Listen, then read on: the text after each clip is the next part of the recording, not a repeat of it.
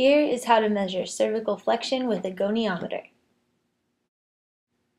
Cervical flexion involves the movement of inferior facets anteriorly and superiorly on the superior facets of the inferior vertebra. The deep flexors of the neck, such as longus capitis, longus colli, sternocleidomastoid, and scalenes, help to complete this movement.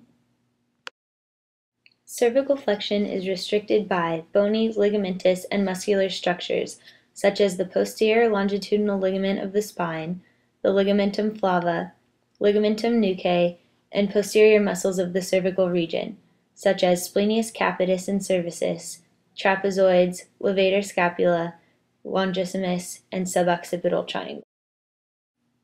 The indications for cervical flexion are forward head posture, complaints of neck or shoulder pain, post-cervical fusion, and complaints of tingling down the arm.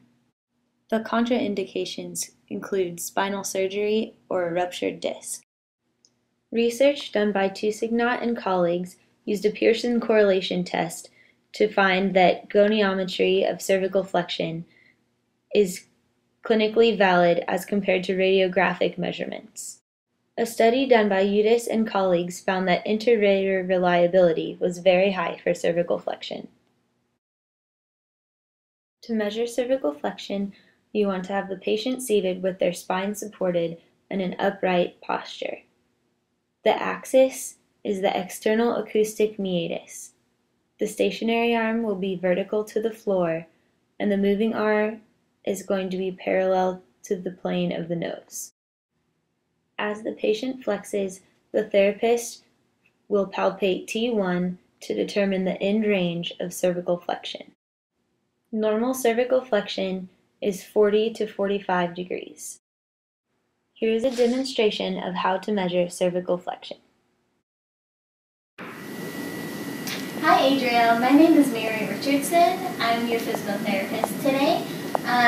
I saw you came in for a little bit of neck pain, is that right? Mm-hmm. Yeah, that just kind of hurts. Okay. One of the things that I'm interested in measuring is called your cervical flexion. What that is just bending your chin towards your chest.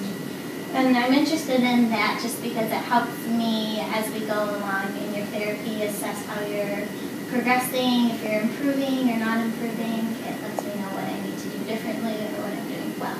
Okay. So what I need you to do for me is sit back with against a chair with your back supported, and then look straight out the horizon for me. Okay, I'm just going to feel here on your neck, and then can I have you tuck your chin towards your chest like I showed you? Okay, you can stop there. You can get back. All right. And I'm going to have you do that same thing while I measure it. Okay, just let me get my goniometer out.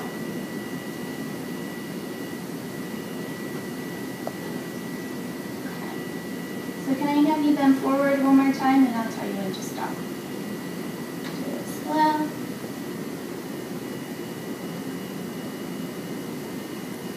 Okay, even more. Good.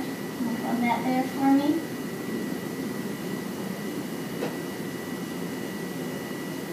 Okay, it looks like you're around 40 degrees. You can come back up. And that's how you measure cervical flexion with a goniometer.